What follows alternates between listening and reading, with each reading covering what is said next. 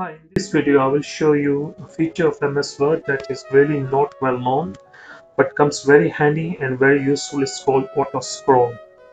When I'm looking at the Word document, I can manually scroll while using the keyboard, up and down arrow keys, or I can use my mouse to scroll the bar on the Word document on the left side. But let's say we want to keep our hands free and just want the Word document scroll automatically.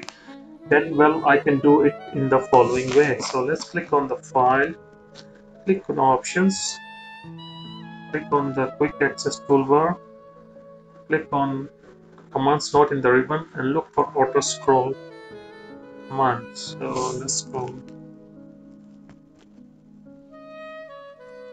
Here we go. So click on add and it's just pop up under customize a quick access toolbar. So click OK.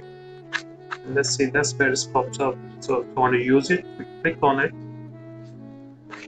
and you can see that two arrows pops up in the middle of the Word document. So if you want to scroll automatically, you can just move our mouse slowly downwards. If you want to go upwards, you can just move slowly. And that's how we use the auto scroll option. And let's say if you want to remove the auto scroll option, so we just click the escape key and right click there. You can go to access to quick toolbar, or you can go more commands, click on auto scroll, click remove and click OK, and it's gone. Thanks for watching. Please like, share and comment on my videos. There will be more videos coming on your way. Thank you. Bye.